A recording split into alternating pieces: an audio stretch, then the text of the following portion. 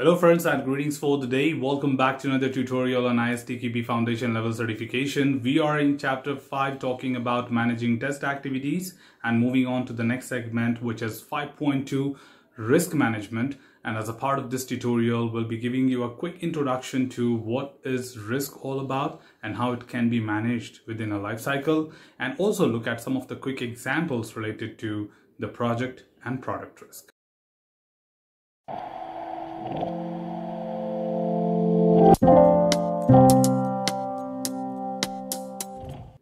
Well, when it comes to the risk management, the very first and foremost important thing is to talk about the definition of risk.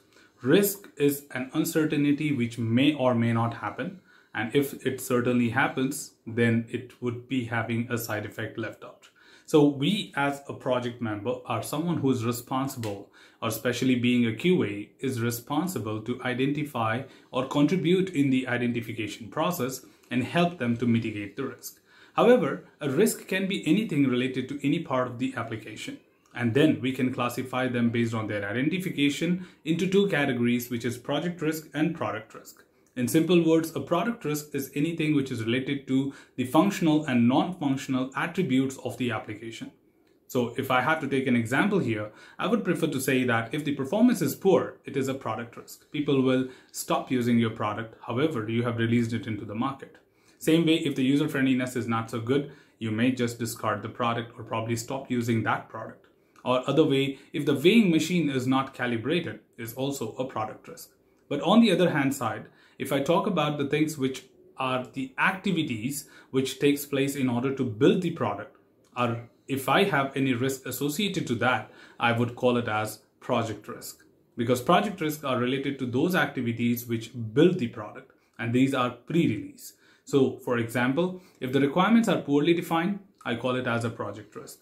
If the resources are insufficient or unskilled, then I call it as a project risk. If the testing is incapable of finding the good defects or quality defects or unable to meet the required requirements, then it is called as a project risk.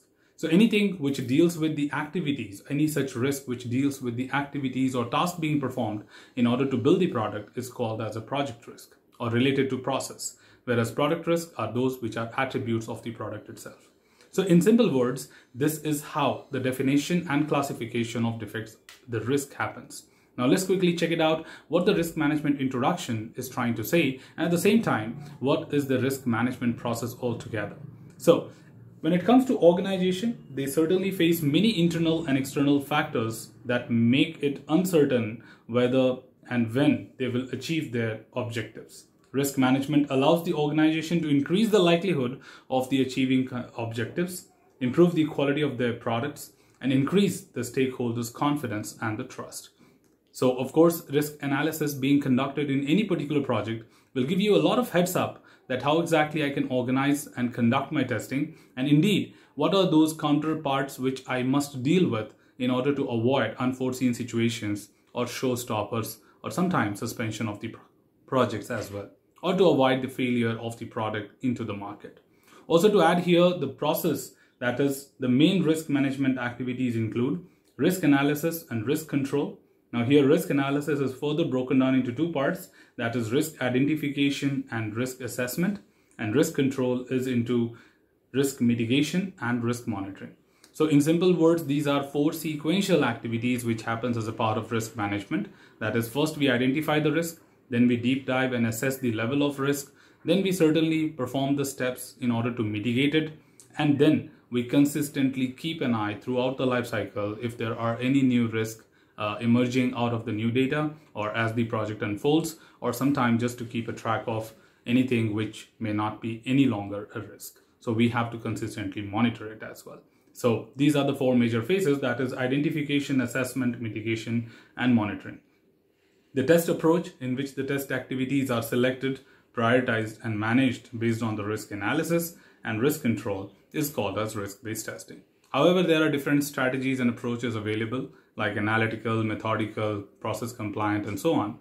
But risk-based, which is analytical, is one of the commonly used approaches in testing today, where if you are following risk-based approach, all we are trying to say that you are managing your entire test activities related to that, which deals with certainly That is selecting your set of activities, prioritizing your test cases, and managing everything else based on the risk analysis and control is what you refer to as risk-based testing. Also, further to add here, we are looking at what exactly the different types of risk are. But before that, let's quickly deep dive and check it out what exactly my risk assessment is all about, right? So let's have a look here and try to understand what is risk assessment. Now, risk is a potential event, hazard, threat, or situation whose occurrence causes an adverse effect. A risk can be characterized by two factors, that is risk likelihood and risk impact. Now, let me just take you with a more better understanding. As and when a risk is identified, we sit down together to discuss and deep dive in order to assess the level of risk. And that's what is called as risk assessment. When we talk about the level of risk, it's basically a combination of two factors or two parameters, that is impact and likelihood. Where impact is considered as the severity or of course, the side effect when the risk happens, or what could be the impact or harm to the user when it happens. And likelihood is more of like the probability of that event to happen. That means it certainly depends on the visibility of the features to the people in their process, and at the same time, how frequently that particular item is being used, the frequency of use of that particular infected feature. So likelihood is determined by, furthermore, if you deep dive, it's the frequency of use and how visible that option is all about. So we determine the probability of that risk to happen. So both of these are two independent things and certainly would take their own level of determination, and then put together, as we combine them, we get the level of risk. So based on this analysis, you will be able to determine what is the level of risk, and these two factors express the risk level, which is level of risk, which is a measure of the risk itself.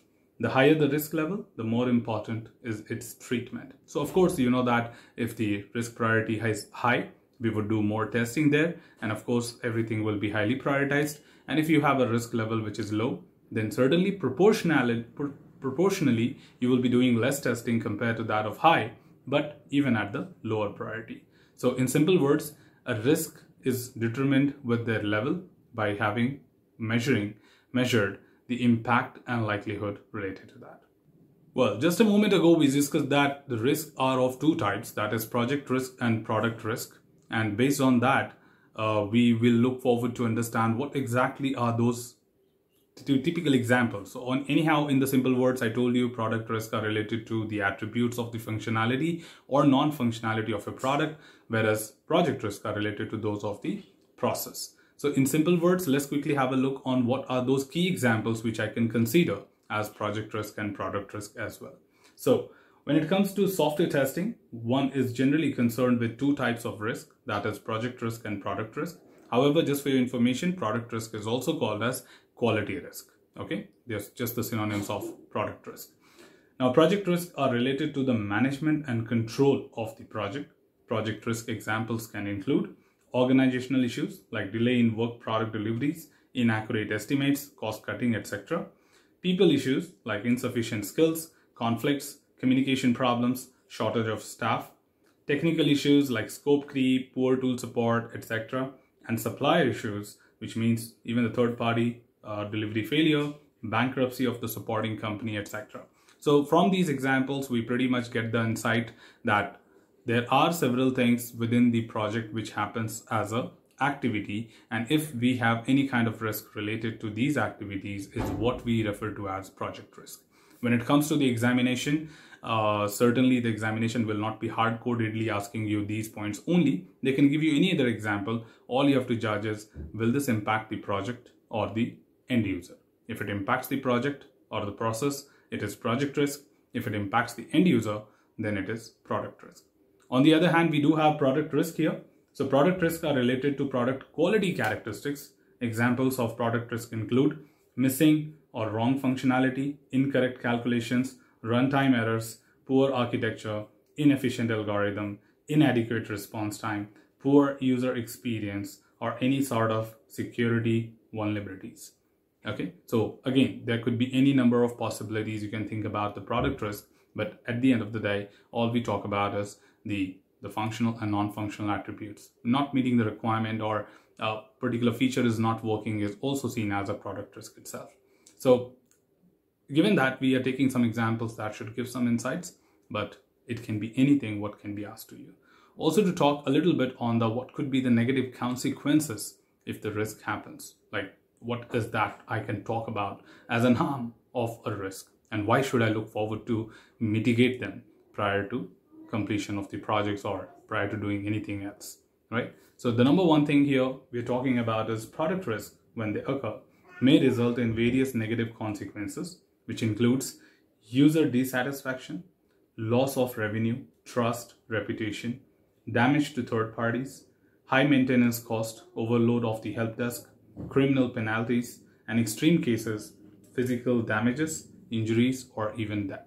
So it depends on the type of product. For example, if I'm talking about automotive or aviation related products, safety critical devices, we're talking about people's injury and death as well. Could be a consequence. But if I'm talking about simple products like applications and softwares, people certainly will look forward to have a better quality in it. If the functionalities, computational algorithms are not working absolutely fine, people would look forward to go for another vendor or another service provider, which might be doing a better job. So you may have a loss of trust, reputation, or even business sometime. Or if you have compromised with some of the regulatory and compliance requirements, then you can even get into a legal sanctions or legal issues related to your product and organization. Sometimes you even lose your entire brand name, not just one particular product. So it matters a lot that what exactly would be the impact of a particular risk, and based on that, we plan our set of activities in order to mitigate it. However, there's a whole bunch of discussion still remaining when it comes to the product risk analysis. We'll talk about how exactly we mitigate it, what are the steps we can take, what are the approach we can follow in our next tutorial. So that's all from this particular tutorial, team. Should you have anything else, feel free to comment below. I'm always there to address your queries and answer them well. Till then, keep learning, keep exploring, keep understanding the context. Thanks for watching the video, team, and happy learning.